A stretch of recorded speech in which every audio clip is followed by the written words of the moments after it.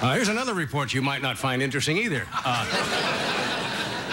In the paper today, they report that coffee and the caffeine improves your sex life after 60 years of age. That's true. Now, I know it's true because last night Fred de Cordova had himself hooked up to an IV of Maxwell House. So, we got talk. Now, how many of you saw that in the news? I'm not making it up. Yeah. The caffeine, for some reason, improves the sex life. So keeps you awake. What?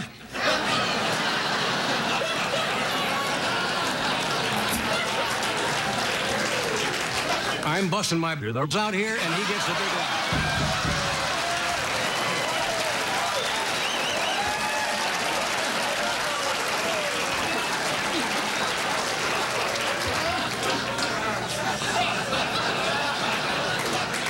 Like I was going to say, it keeps you awake.